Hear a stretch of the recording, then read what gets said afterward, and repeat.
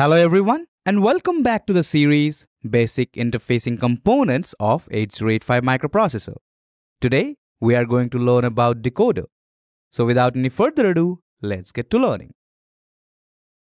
Coming to the topic that we are going to cover in this session. From the interfacing components of 8085, in the previous sessions we already have covered latch, tri-state buffer and the encoder. In this session we are going to cover the decoder. Now coming to decoder, we already have seen where it is used. If you remember, in the organization of the 8085 microprocessor and the memory, within the memory we have got the address decoder. Now in the previous session we learned about the encoders, right? And if you remember, I told you the encoders are used to reduce the number of lines in a digital circuit. Whereas using decoder, we actually can increase the number of lines in a digital circuit.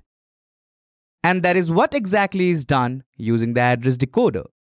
If you notice, in case of the address decoder, we have got 16 input lines, right?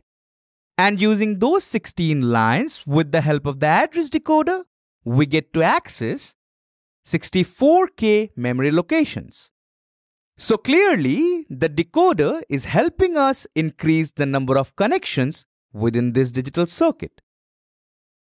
Now coming to decoder, it is a crucial component which is used to select and activate specific peripheral devices or memory locations based on the address signals provided by the microprocessor.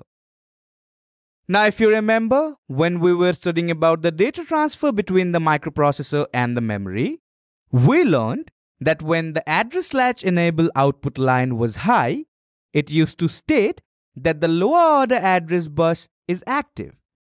And due to that, in both memory write and memory read sequence, we saw specific memory location was being selected. And it is pretty evident. Where did we get the address signals from? Well, it was given by the microprocessor, right?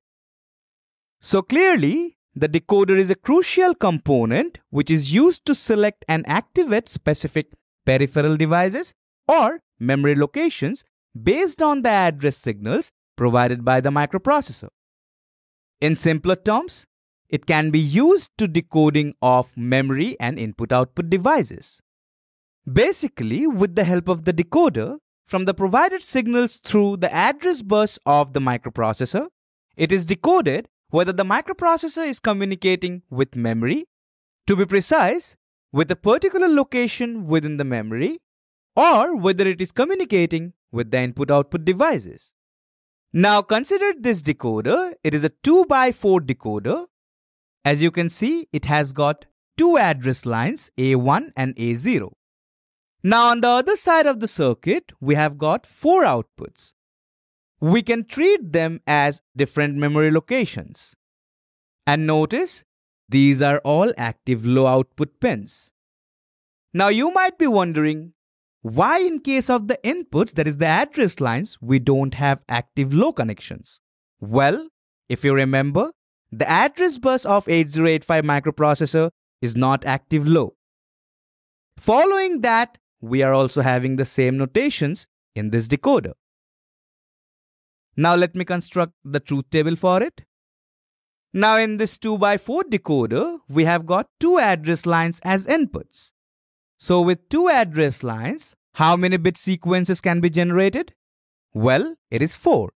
00, 01, 10 and 11. Now say for 00, we will get to access the location connected with Y0. Now since it is active low, what should be the pattern for that? It is going to be 0111. And how is so? Because Y0 is 0 and since it is active low, so this pattern indicates that the location connected with Y0 output pin is going to be selected and activated, whereas the rest of the locations which are connected with these output pins will be inactive. Similarly, for 01, the pattern is going to be 1011. This 0 here will indicate for this particular address we are about to access the location connected with the pin number Y1. Similarly, for 10, the output pattern of the decoder is going to be 1101, indicating the memory location connected with Y2 pin will now be activated. Finally, with the address sequence 11, in the output lines of this 2 to 4 decoder, we will achieve this pattern. That is, all of these pins will be inactive, only the memory location connected with Y3 output pin will be selected. So this is the truth table which will indicate for which address we will get to select which output line. And this is the logic behind the locations which will be accessed using these addresses. Now in case of 8085, the decoder 74LS138 is used. This is a 3 to 8 decoder.